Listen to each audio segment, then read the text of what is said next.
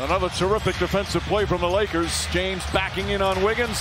Cross the lane, lays it up and in, and a foul. Lakers answer once again, and a chance for a three-point play. James stays down after getting fouled. Wiggins picks up his third. I think he got hit across the face.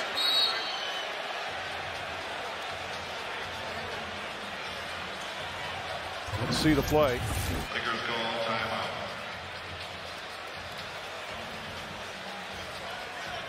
Yep, there it is. How great has he been? Figured it out, and when it mattered most, won the game on his terms, or put his team in position.